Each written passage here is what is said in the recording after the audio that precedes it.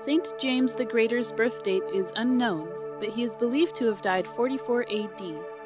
He is recognized as the patron saint of pilgrims and laborers, and his feast day is celebrated July 25th. Nothing is known of his early life, but he was present when Christ filled the nets with fish in the Sea of Galilee.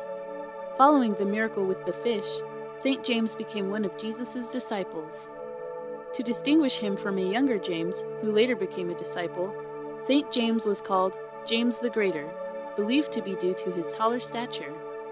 When James and his brother wanted to call fire upon a Samaritan town, both were rebuked by Jesus, and later Saint James was one of only 3 called by Jesus to witness the Transfiguration.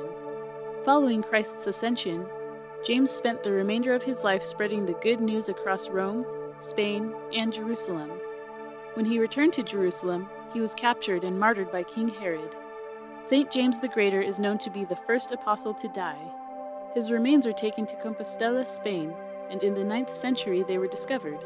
The relics were moved to a tomb in Santiago de Compostela, where they still can be found in the Cathedral of Santiago. Saint James the Greater is often depicted as an old man dressed as a pilgrim and carrying a staff, gourd, and scallop shell.